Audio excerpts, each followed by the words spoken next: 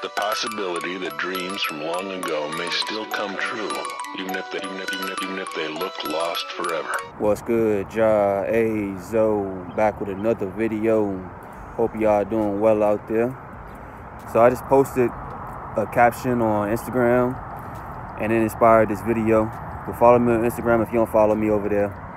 But yeah, the caption was about unlearning behaviors that don't help you grow. As we get older, sometimes we still dragging old beliefs, old behaviors, old habits from our childhood, and as a teen, we done brung that into our adult life, and it ain't helping us grow at all. So I want to talk about the importance of becoming self-aware, being aware of your thoughts, your beliefs, your behaviors, your habits, because you may have some thoughts about yourself, about your life, that's not serving you at all. Like, it don't make you feel good. It's not helping you move forward in life. It's not encouraging you. Like, it's just draining you. It's just holding you back. It's just making you feel bad about yourself. So one thing you can do, I advise y'all to do, is become self-aware. And how do you do that? With me, it was meditation. Meditating in the morning every single day, observing my mind, my thoughts, my body. It carried on in my day-to-day life. Like, I meditate in the morning, but as I go about my day, it's like I'm still observing everything, like how I feel, my mind, everything. So just recently, I just realized, like, when I'm uncomfortable, I naturally just put my left hand in my pocket. Like, if I'm in an uncomfortable situation, I just noticed this recently, within the past week, y'all. It's starting to rain crazy, man.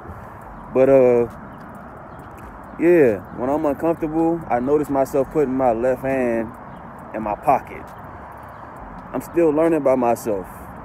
So that's just an example. I'm noticing that in my day-to-day life, and I have a choice. Do I want to continue doing this, or do I want to just, like, make a change, bruh? So you may have something not like that, but anything, like, you doing it naturally, but you just not noticing you doing it. So becoming self-aware helps you notice that, and then you can make a change, bruh.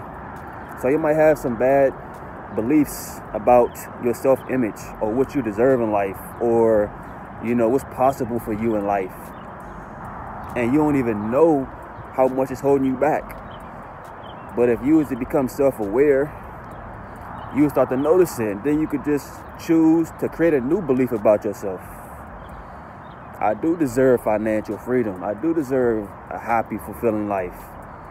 You know, it takes practice and consistency, but with time, you'll begin to see change, bruh.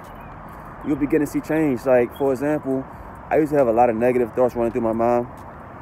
Y'all think I made these positive videos for no reason? No, it's because I've been there. I've been there having a pessimistic mindset, expecting the worst all the time. I've been there speaking negative affirmations out. Today finna be a bad day. I know I'm finna have a bad day at work. I used to see them things. I used to say them things all the time, bruh. I used to tweet them out on my Twitter too. But I started meditating. I started to realize, bruh, why am I always expecting the worst? Why do I got all these negative beliefs and negative thoughts? Self-awareness gave me that. And then I just started practicing more positive affirmations. Things are working out for me. All things work together for my good. You know, I started practicing these positive affirmations. I started getting positive results. So I know self-awareness is the first step. You got to become aware of the problem or whatever's going on, whatever habit, belief, whatever. And then staying consistent, staying committed to the change, creating that new belief, creating that new healthy habit. I got a video of 10 healthy habits, check it out. But yeah, staying committed to change, you know? And then you'll begin to see change, literally, y'all. If you keep doing the same thing over and over again, you're gonna get the same results. So you gotta become aware of the problem and then choose to make a change. Stay committed to the change and you'll get different results in your life. You know? So I want to put that in your ear, man. Be aware. Be aware. You may have some thoughts, some beliefs, some behaviors, some habits that's holding you back. So practice meditation daily, I'm telling you, so you can become aware of these things in your day-to-day life, and then you can choose, do I want to continue doing this? Do I want to continue the cycle, or do I want to make a change? All right? But yeah, y'all like this video, share this video, subscribe if you're new. Starting to pour down out here. But yeah, enjoy y'all Monday, man. Holla at y'all later, man. Peace out.